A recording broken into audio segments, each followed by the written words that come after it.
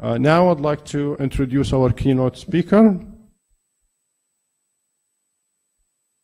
We have a great keynote speaker, Dr. Masood Mortazavi, who is going to talk to us about the title of his keynote is the Data Foundries, the Cauldron of the IoT, Clouds, and Data Centers.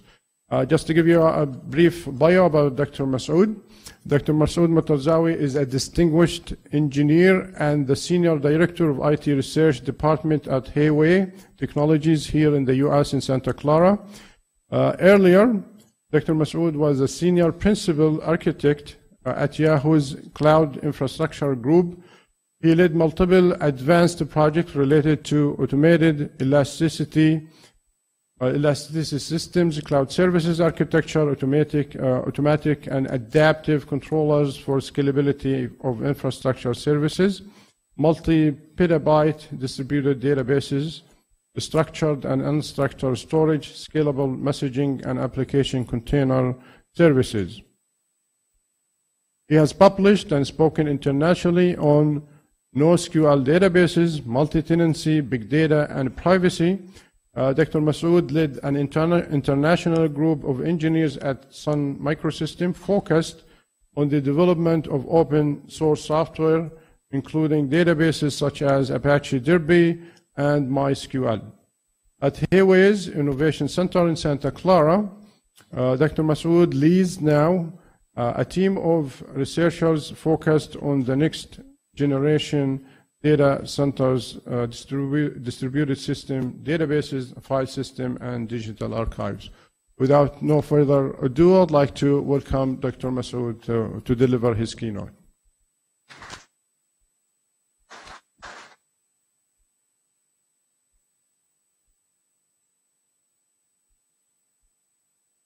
Hi. Dr. Saleh, thank you very much. I'm very happy to be here and have this opportunity to talk to you. We did have some glitches.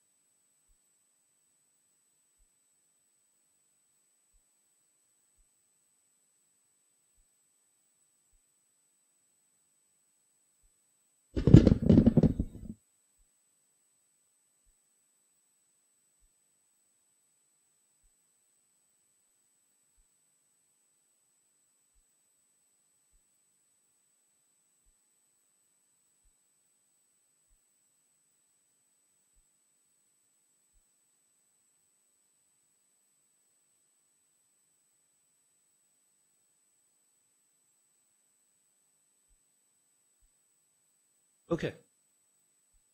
Magic worked. Right, it's showing up. Okay, so when I suggested this title, Khalid told me that's the kind of a strange set of words to you. What's a foundry? I just like those words. I work at the Huawei R&D Center. And dig in and see a little bit about Huawei. Of course, I see a lot of people here from Europe, Middle East, places. In the US, Huawei is not really a very recognized brand, although I do hold the next Google 6P phone. Huawei, it's the second version, test version of the testing. It was released a few weeks ago, so that hopefully will bring more recognition to the here.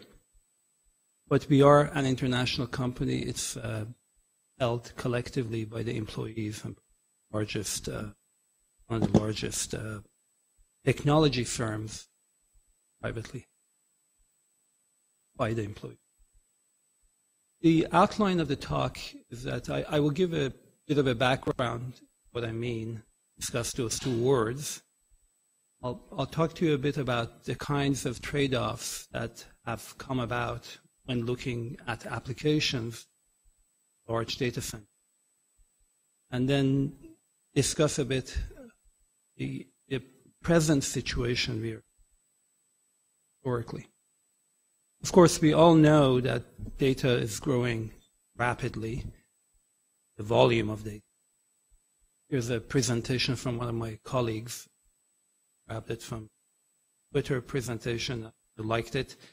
This shows the different familiar services, the volume of data flowing in. This might be from last couple of years.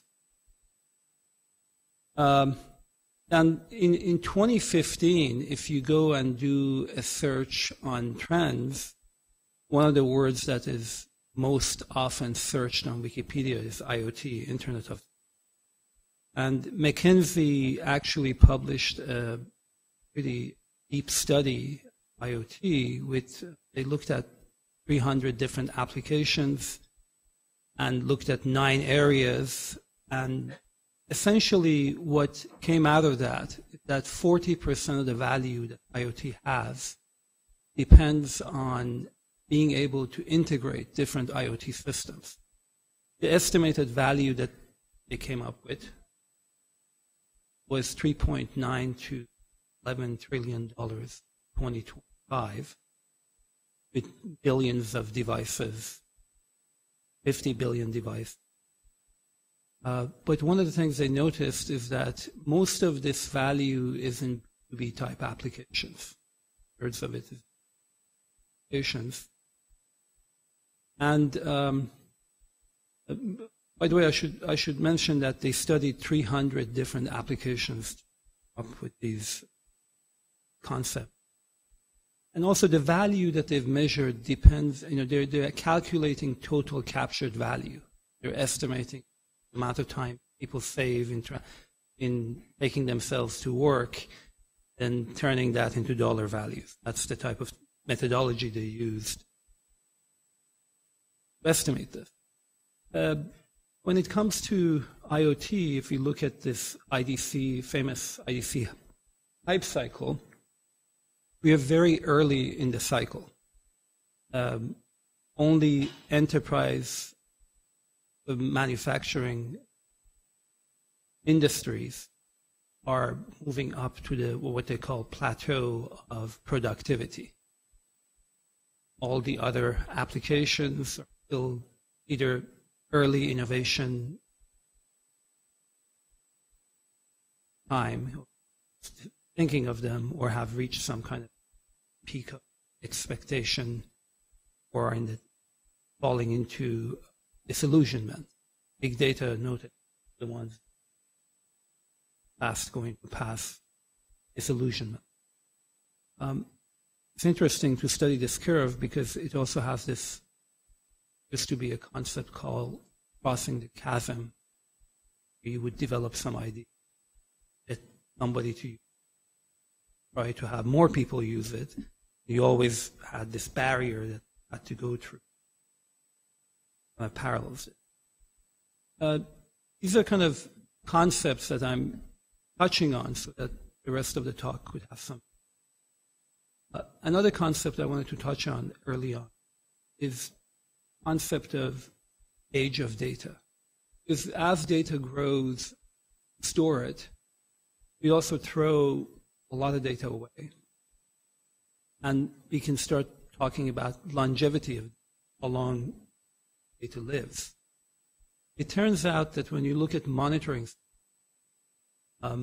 actually data that has higher fidelity seems to be evicted from storage tier before the data that has lower fidelity. I'll give you an example.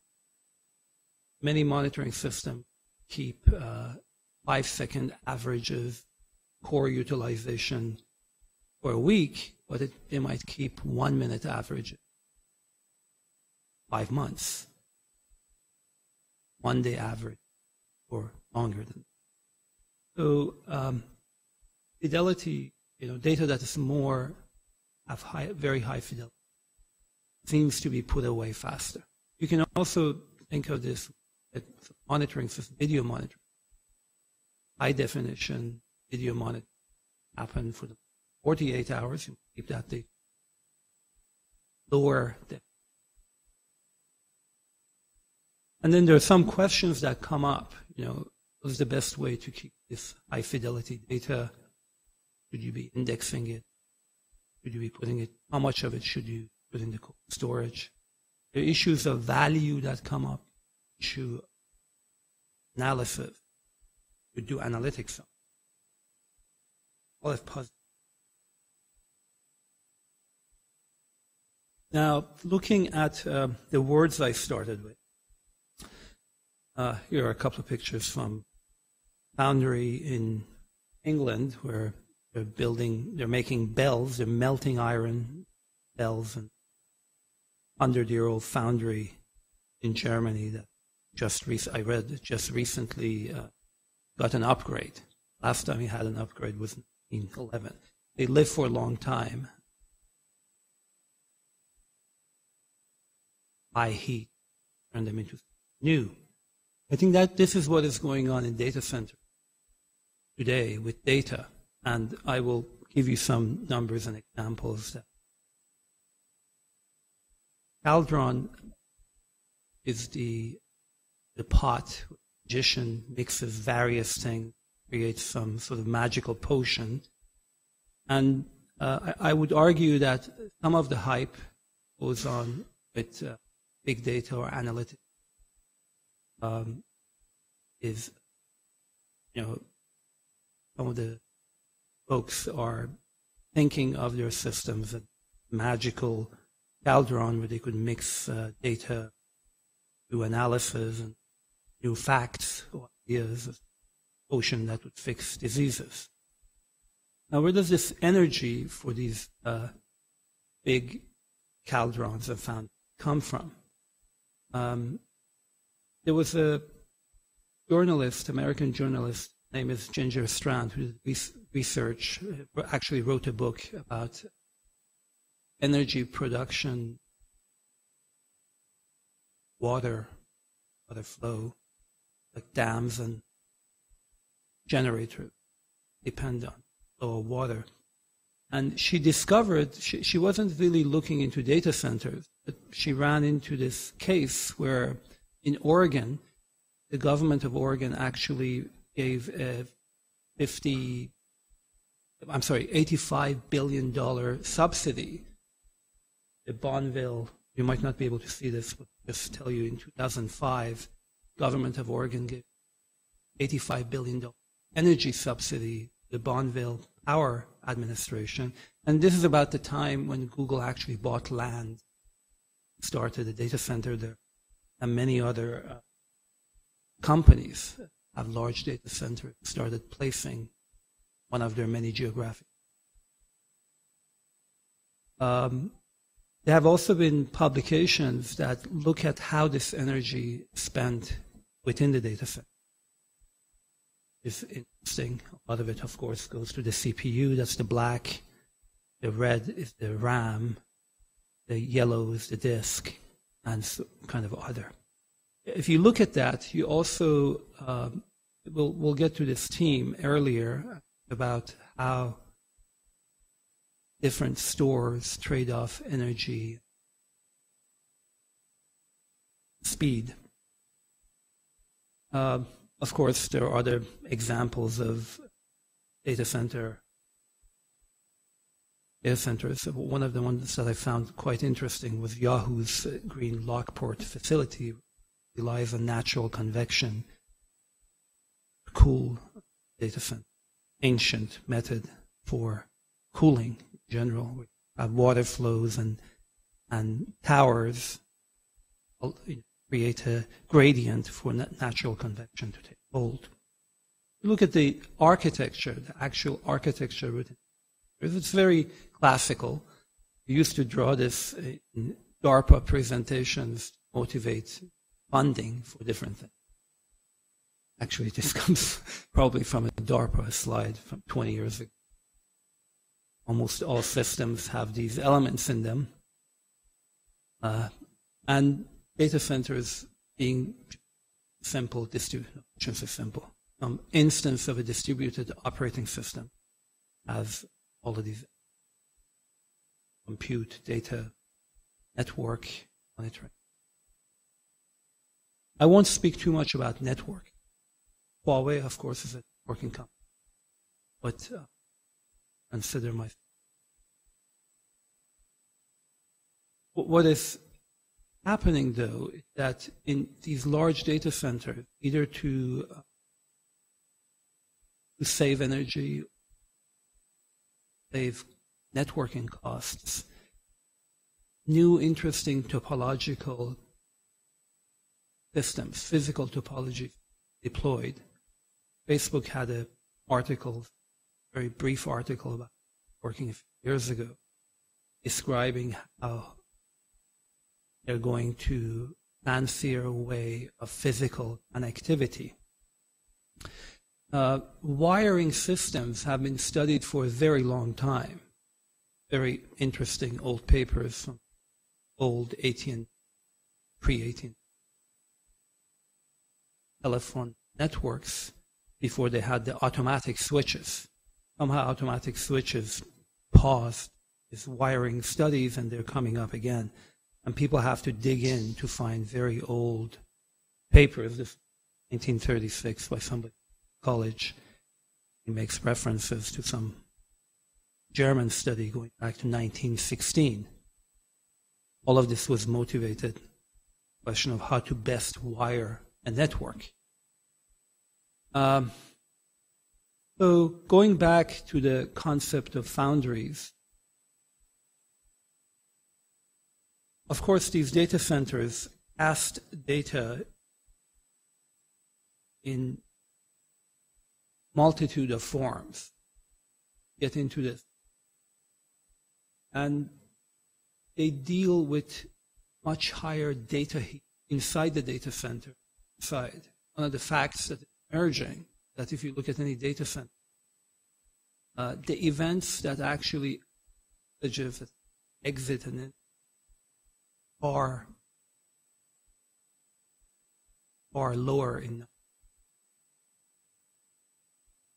actually unfold within the data. The data forms are, I'll just give a few examples.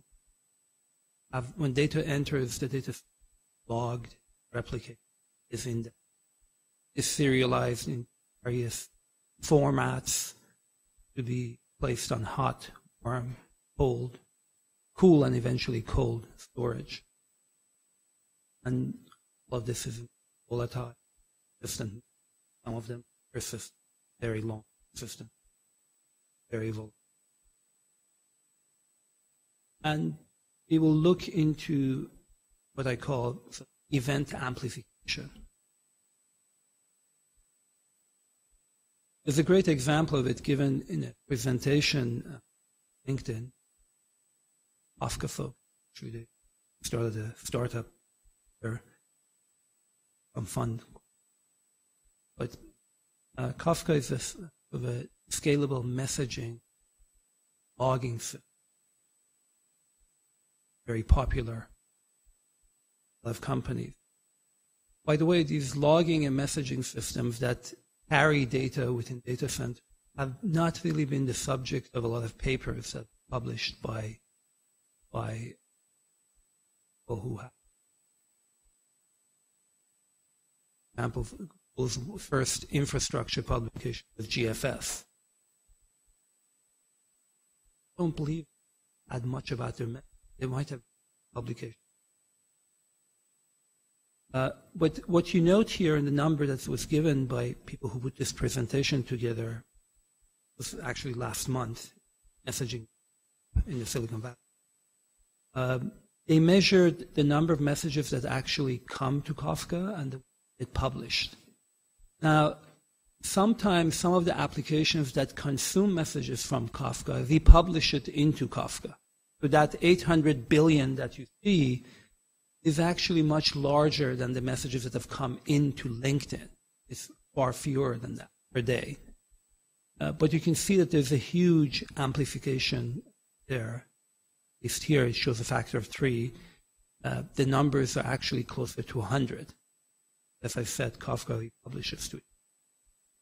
This is also a very tightly kept number. I think it would be very interesting if one day we compare data, applications or data center, Facebook, other WeChat,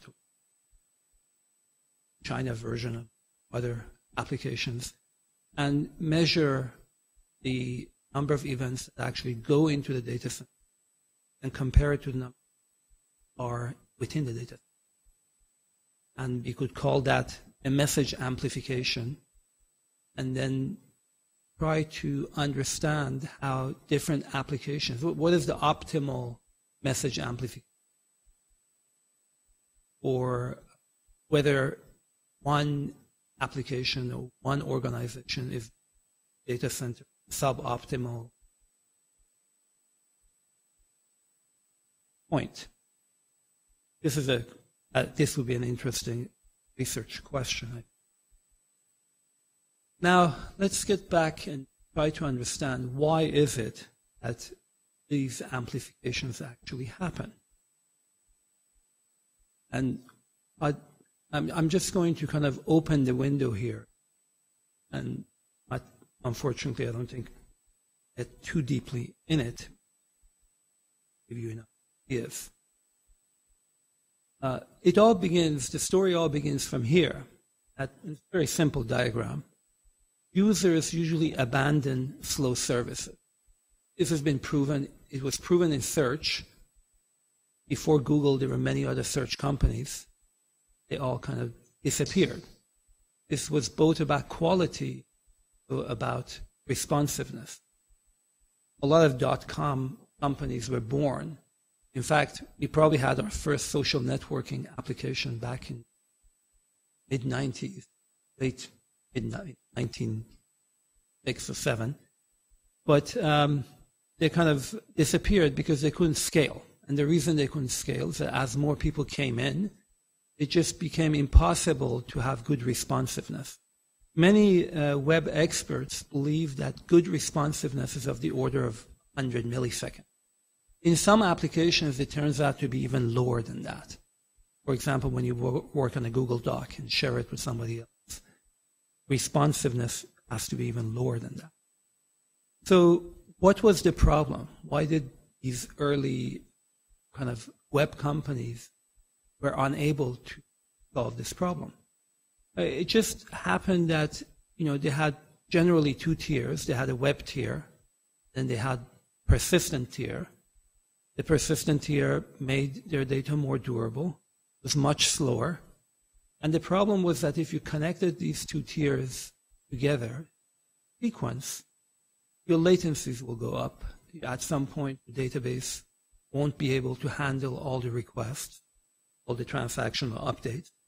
You would go out and buy a bigger machine and a bigger machine and a bigger machine. In fact, this was one reason my earlier company, Sun Microsystem, company I worked for before, became very successful. I joined them in early 1999, and there were days that I was going to work, coming back, and they hadn't given me a lot of shares, but the shares they'd given me were making me much more money than my salary that day, which is very pleasant. And all of it was because of massive purchase of machines. But then many of them just cannot scale vertically. They went down, the Sun went down, my stocks were worth nothing. But this was a common story. So how did they end up solving this problem? Companies that actually succeeded. They used what we call partitioned durable stores with acceptable latency. It's a middle tier. And the middle tier characteristic times are somewhere between the web tier and the database. But, and this middle tier is the one that I talked to you earlier. It's the logging, durable logging system. And it's generally partition scalable. And the way it works is that it has less structure. When you write data in, you don't put any structure for finding that data, you just have to. And then asynchronously at a later time, replicate it backend. This is done out of band from serving the user request. Of course, I've grossly simplified the architecture of web applications. Read papers from, particularly like Facebook has very good descriptions of web architecture, and haven't shown caches, shown indexing.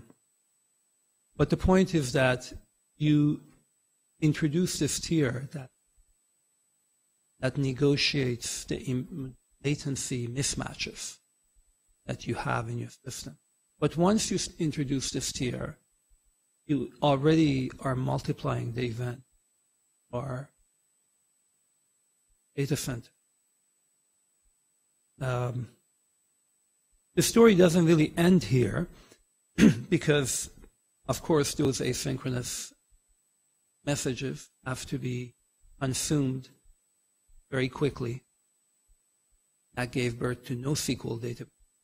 Then NoSQL databases, you can't really do complex queries on them. Gave birth to indexing systems, large data processing, Hadoop and others.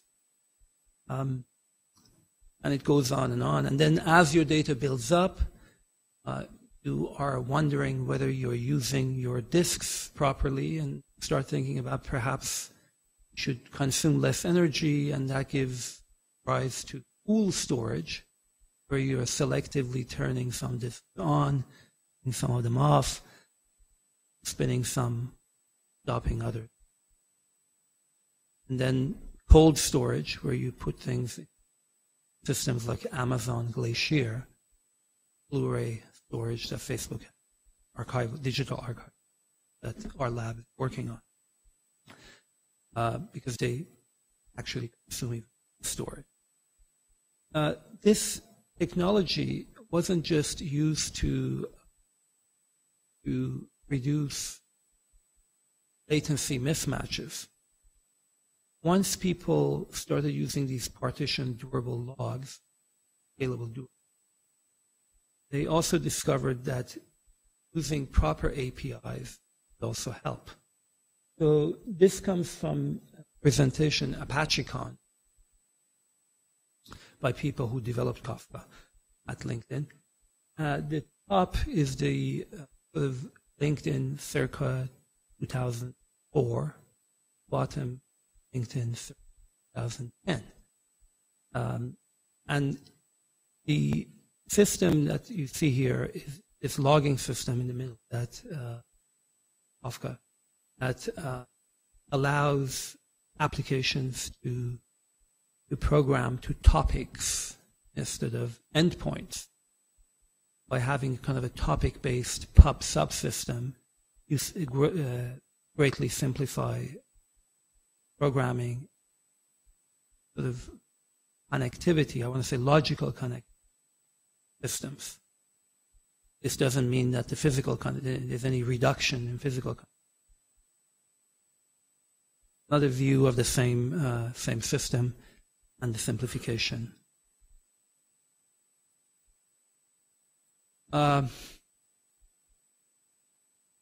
So up to now we spoke about storage. When it comes to compute tiers, there's also been a great advance. People have been using different techniques. VMware has been advertising vSphere as a solution for compute tier, and later versions of others have different systems. In our lab, what we did 5 years ago, build many clusters that are based on Linux containers and have them run on a separate network, while we had administrative systems running network of their own. So we kind of separated data network administration and money. And, you know, we were experimenting with this, and I think we built this with perhaps 20 scripts, 20 actual command line. Developers come to me, give their Linux container 20 commands, get them cluster of 50 LXCs they could experiment with, cluster. And so I knew back then that working with containers was great. 5 years ago, we didn't want VMs. Now this trend has taken hold in history. Earlier this year in Eurosys, in March, Google published org system for managing containers clusters. Really encourage you to read that paper. Very fine description of what they've done. By the way, we also had a project called Borg at Huawei 5 years ago. It was about an entirely different system, the Borg database. The cluster database I told you a bit earlier, called BorgDB. But this Borg is about managing containers and resources, compute resources. And last year, Google also released a thing called Kubernetes, or contributing to it, an open source project, kind of a thinner version of what Google actually runs. Probably has about a third of the features, maybe less. When you do a Hello World application, Kubernetes, your Hello World application could be, whereas the Hello World application work system, 30 meg. All of that is container and the services that are wrapped around your Hello World. This Kubernetes or Borg system also has competition in the academia. The Mesos system that was developed at UC Berkeley, again earlier this year, Apple announced that with a Theory system, actually use Mesos to distribute load Theory containers in its data center. Theory is actually a very advanced system, and perhaps one Kubernetes released was to come. I'm sorry, not Theory, but Mesos, very advanced system. Maybe Kubernetes was released to compete to also wrap some away. Clear to me. Of course, we do all this computation for a purpose, because we need to give some significance to the data that we have. So we collect the data, do the computation, analyze it. This axis is hard to read in the back, goes from data to wisdom.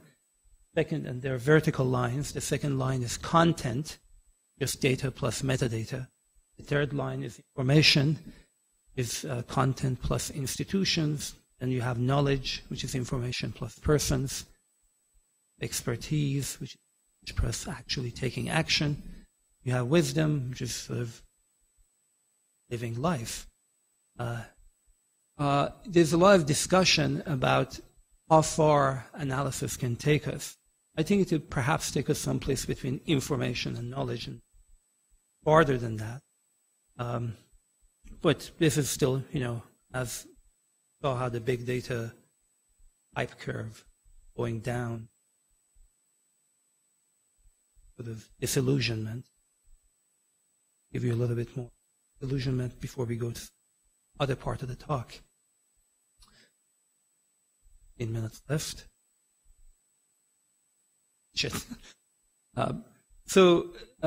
This concept of actually learning from big data has its own limits. A paper published by doctors, these are doctors of medicine in New York, Dr. David Olson. What he did was compare Google's flu prediction with actual Center for Disease Control flu data. Center for Disease Control actually has the flu data from the from hospitals. It collects serial data. And Google does predictions based on prediction 4. It does big data analysis. And it seems if these two, if Google data fell on the line that is 45 degrees, it would have perfect prediction. And these different colors go to different years. And as you can see, as you go from the United States to New York City, wider and wider. New York is not a very small place, but just mid-Atlantic states, North Carolina, New York, has less variance, but not much less than the United States. And it turns out that the Google prediction has actually been underestimated. The 2009 pandemic, it overestimated. That's the blue and the red line. Red is from 2009, blue is from 2013. It overestimated in 2013, and it seemed to have a slightly better prediction in 2010, 12. We wonder what is going on as we're advancing. It could be that their models are becoming more complex. Perhaps they're using more dimensions. A lot of computer scientists don't really have training in statistics. So they end up add more parameters. Model was more complex. Perhaps I would get something more accurate. Well, that is just not true.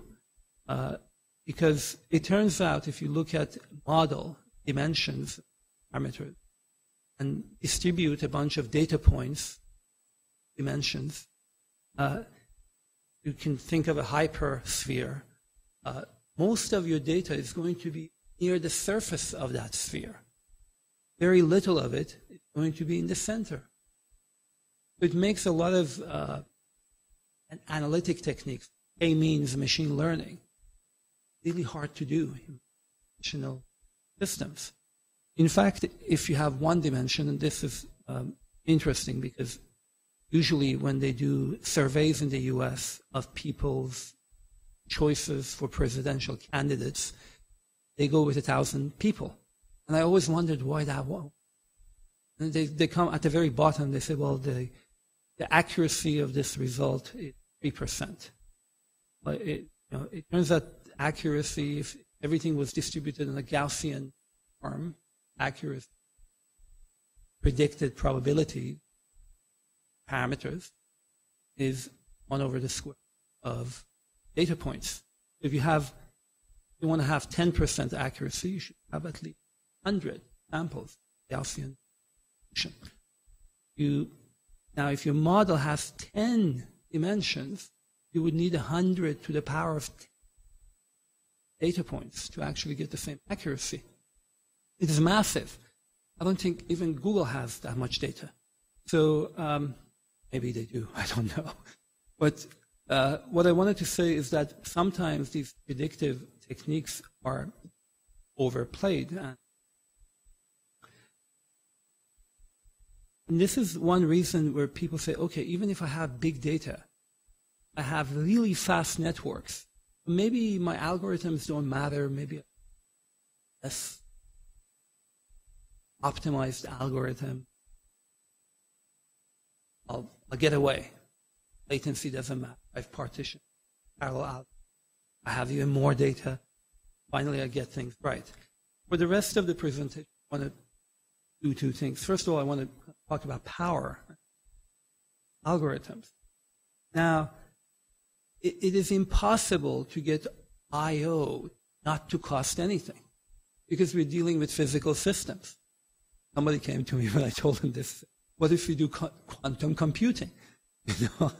Well, it's not here yet. I don't quite understand it. And when Einstein talked about quantum communication, really posed it as a puzzle. He didn't say it is possible. Puzzle. People believe it is possible. I don't know enough quantum physics to it is or not.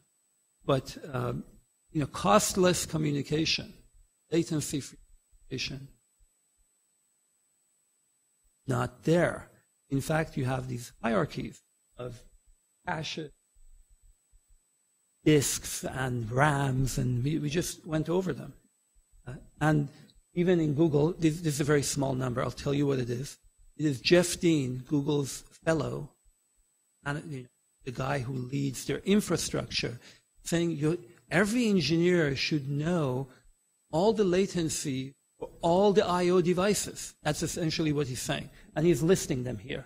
Now, as you go down, those numbers are becoming larger and larger, going from the L1 cache on the CPU all the way to disk and sending packets from California to Holland. Okay? So, and they were all given in nanoseconds. By sending packets from California to Netherlands, you can't see it here, it's 150 million nanoseconds. Accessing the cache is 0.5 nanoseconds. Okay? So, and branch misprediction costs you 5 nanoseconds. That's the second line below the L1 cache. Well, it turns out that when it comes to analytics, it's exactly branch misprediction. That's the cause of the problem. So you have to do, lots of systems are being built to not do branching. Oh, just to save that.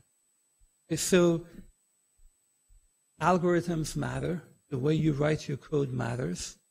And you just cannot have zero I/O. There are trade-offs. There was a famous, there's a famous triangle, Brewer triangle, or Brewer. Some people say hypothesis, some people say conjecture, some people say theorem, and then they fight about whether it is worth calling it a theorem or not. But there is a trade-off between consistently. Want to be available, you have to have replicas. Getting replicas to be consistent is hard, so there's a trade-off there. And there's also a trade-off between performance and durability. I think I've been talking about that, emphasizing that throughout the talk. And this trade-off, you can't really get away from it. More performant devices like your L1 caches are less durable, and so on. So, but I want to show you the extremes, and I think you can I only put 2 points here, the RAM and the Blu-ray. Blu-ray is very durable, but there's not just performance that's traded off. There seems to be power that's also traded off as well. If you have something that you put on, some data that you put on on a media that's very durable, it seems that your systems would spend less energy to keep it there. That's just the way the system works, the system architecture works, and you can go and look at all of them, and you always come to this. Blu-ray is an example of it. You can have access to 10,000 gigabytes, 7 watts, power over, have multiple petabytes of data, Blu-ray array, access 10 gigabytes over the year, 1% of it. You'll be spending 7. If you want to keep 10,000 gigabytes active in your RAM, it would be 100 kilowatts. Now, durability and power efficiency exemplified at Hammurabi Stele. I always like to go back to the presentations, into one of them before you'll. Hammurabi Stele was the first recorded law have Mesopotamia. I know it looks strange, but it's actually a thumb, the idea. One half of it is contract law, one third of it is family law, and the rest of it is about institutions, military, government. From old Babylonian period, that's 4,000 years ago, written in very simple languages, 4 columns, 28 paragraphs. And in any case, it actually lived for 3,100 years of its life, Shusha, present-day Iran. And then it was moved by a Frenchman to Louvre. But, it's very durable. And I think in the 4,000 years of life it has had, it has spent no energy whatsoever. And of course, there was a lot of energy spent to move it around and to keep taking care of it, but that wasn't necessary. It would be buried under the ground for another 1,000 years, know about it, and it would still have the laws under. There are issues about how to look at the laws and how to examine them. What they did during Hammurabi's time was that they also put these laws on clay tablets and sent them around so people can look at them. So there's this concept of durability, performance, durability, power, spend to keep data. But it turns out that most of the low latency work that we do, interactive web, they really just help us react in time. And most of the high latency access digital archive. It used to take me about an hour to go find the books I needed at Berkeley Library 25 years ago. And it takes me about a few hours to get my books Glacier service in Google. Books, keeping it. Or the digital archive. My lab is. And energy matters, activities, and the question is, one of the questions is what part of each part of the system, and also in the reactive part, one of the questions is, what are we spending our energy on? What kind of questions are we trying to answer? So, for example, in 2007, one of the biggest words that was searched on Google was program climate. I never watched it, but there was this was the biggest search phrase, Google. And it's not clear whether that's the best way to spend the energy here. There is, I don't know how many, perhaps you've heard about the mountain pine beetle in Canada. It's destroying forests. It's a tiny little 5-millimeter beetle going and eating through forests. And it is creating global warming that increases its eating life during the cycle of the year. It used to freeze to death because winters were longer, but now winters are shorter. Eating more pine, which means winters are going to become even shorter. So it is, this 5-millimeter beetle could destroy mankind. Of course, they've gone, and it's one of the first insects for which they've done full DNA mapping. Not a worry. But, perhaps it would be more interesting to deploy IoT and try to find where this insect hatches and goes to the next tree. Because what happens is that they don't know which tree it is attacked. The tree it is attacked this year is green this year, but is red next year. So that's the way it works. So there's a lot of ways that we can use data and analytics and IoT to actually affect human life instead of looking for who the next American Idol is or something.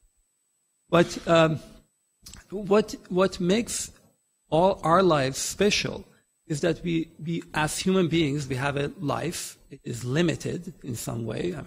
See, perhaps 100 years. This investor in PayPal, Mr. Thiel, believes he's going to live 125 years, and in Silicon Valley, he's funding sort of an immortality drug startup. I was reading about this in the New Yorker. But what gives us special expertise is that we can see bends in the road, especially when you come to be my age. You've seen something in the past, you've seen something in the future, but you're in some bend in the road. And that is what gives you strategic vision. I'm not suggesting that the younger among you are not at a bend in the road. You're in your own bends in the road. You've seen something in the past, but you can imagine the future. And it's about practicality of that imagination. I think it's where our engineering expertise can actually bear fruit. Of course, in the 1980s, when I was a graduate student, and I wrote master's thesis on an IBM PC, and it was a struggle. At the very end, I had to pull the thesis out and write the formulas by hand. My PhD thesis, I could actually write all on the computer. I didn't need to write any formulas by hand. If I knew about Unix in 1980, things might have been different, but I didn't really, I have to be honest. I'd only read about it, and I'd used it in Berkeley in one summer, but I didn't know what it was I was using. I just programmed some numerical analysis thing on it. But I think what we are going towards is that, many years ago, paper was invented. It was a great technology. It gave us great durability, great mobility, great user interface. It lasted for 2,000 years. And now, in the digital age, I'm not suggesting books are going to disappear, although Hennessy, in last year's Intel Global Capital talk, he said, they asked him, what is the biggest trend you see? He says, disappearance of books, digital books. I still love my paper books, but in any case, the fact is that a lot of the content is going to live on the cloud. You're generating them, and most people who are producing devices, including Huawei, when you buy one of these, something like this, in China, you get unlimited photo and video storage. And people are coming with unlimited storage. I don't think people have a lot of ideas about what it means, but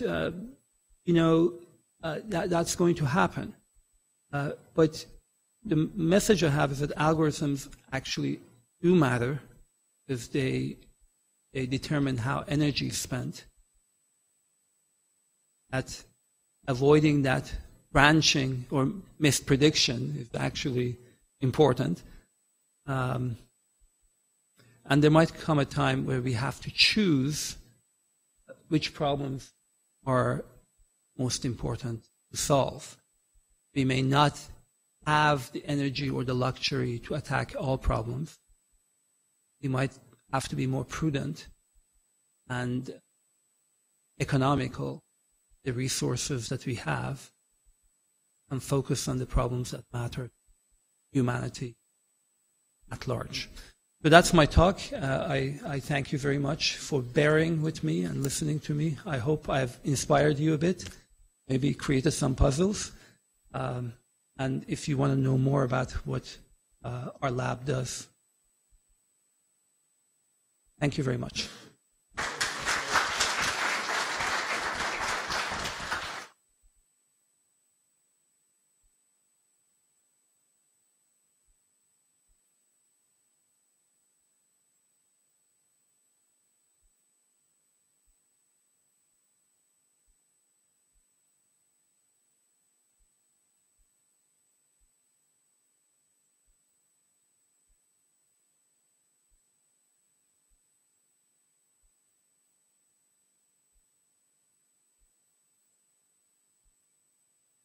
The question is, the Google data, why was it off from the CDC actual data that had about disease?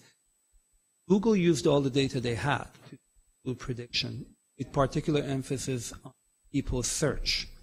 Will come with search for a particular drug or particular ailment, and they would say, okay, it's going to be flu. Well,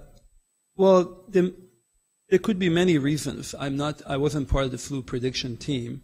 My guess is that their models were complex at one point. They simplified it, and then they made it more complex. Because if you look at it, in 2009, they mispredicted really badly. In 2010, they did okay. In 2013, they did badly again. So it is just different engineering team going through this thing and making, every one of them coming in through the system. That's just my, I really don't have any.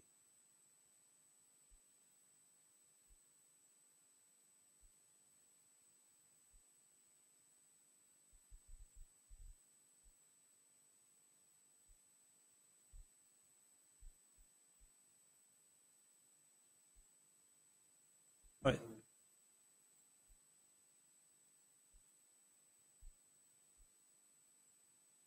Yeah, that's actually a very good question. And our lab is actually active doing work in that area. One of the things that people have discovered when they did the IoT analysis, like the McKinsey study, they discovered that the most advanced users are actually mines, oil, exploration, and industries such as that.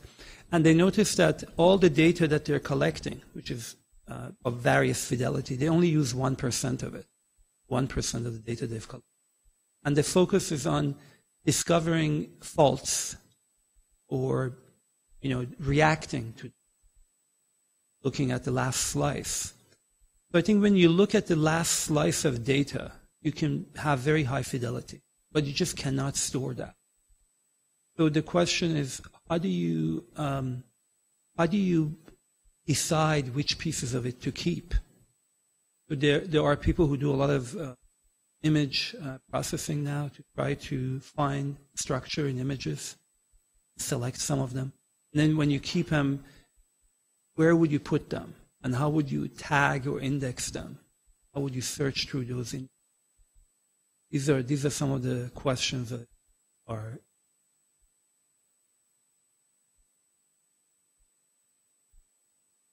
Yep. Thank you. Thank you. Oh. Oh.